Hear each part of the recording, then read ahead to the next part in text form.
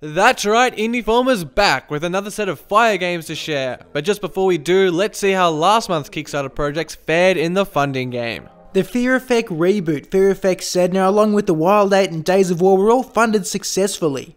Our other two games were not so lucky, with full funding looking unlikely. Both the survival game Lux and the 90s inspired Quest of Souls had their Kickstarters cancelled. The developers of Lux will look to investors for help, but if that doesn't work they'll try Kickstarter again. Meanwhile, the studio behind Quest of Souls will work on overhauling the game's demo before returning to crowdfunding.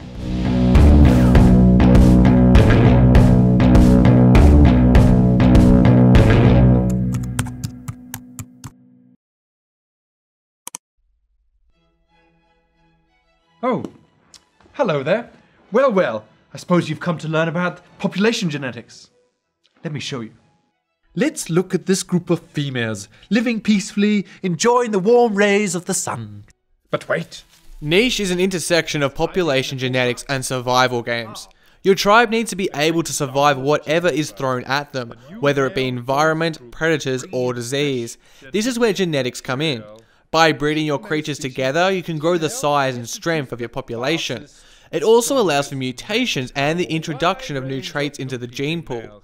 So if you're having trouble with a predator, you may want to add the gene for camouflage or heightened awareness into your population.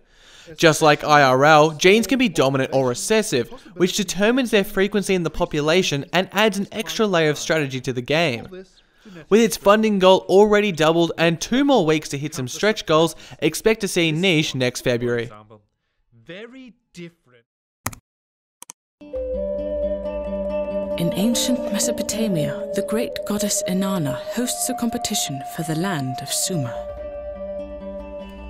Play as a noble competing. Sumer is a competitive game for up to 4 players, in which you must sacrifice the most resources to gain the favour of the goddess Inanna. Much in the vein of 2015's Armello, Sumer is heavily inspired by board game conventions. Much like the popular worker placement mechanic, you get 2 workers to place at different workshops. This gives you resources, and denies your competitors access to the workshop. The second dynamic to Sumer is the herding and the auctioning off of goats.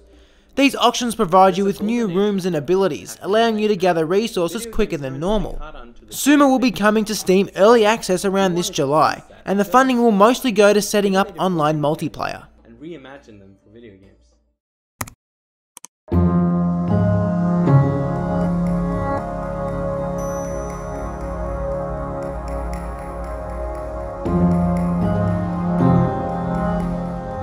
In the Shadows is a cute looking puzzle platformer that's also a bit spooky. A fairly average shirt and tie wearing man dives into a childhood fantasy so as to return to old memories and make sense of his life. In this alternate reality, dangerous monsters lurk in the shadows.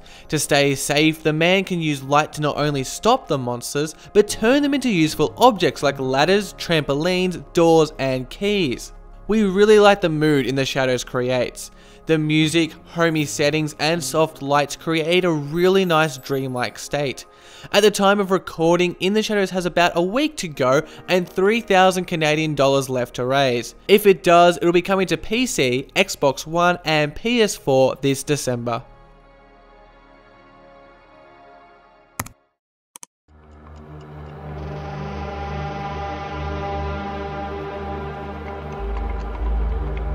The wind comes from afar. It brings different scents. The bitterness of wilting grass, the smell of cooling soil, the salty dust of seawater.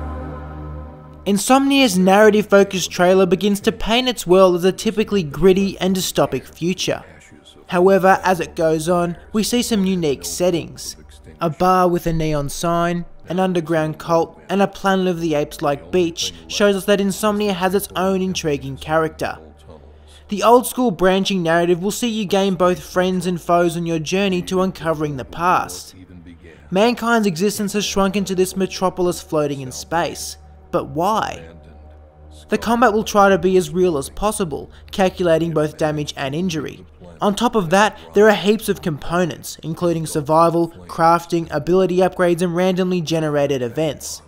With less than 2 weeks to go, Insomnia's Kickstarter needs roughly £22,000 to get up.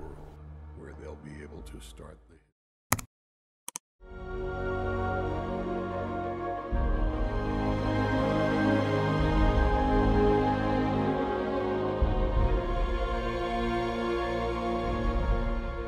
Chronicles of Illyria is a ridiculously high budget project, asking for and already amassing $900,000.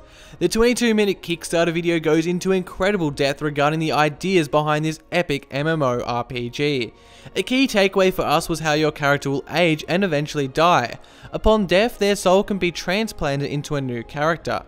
We also like how there are new events every day, keeping the story world truly alive.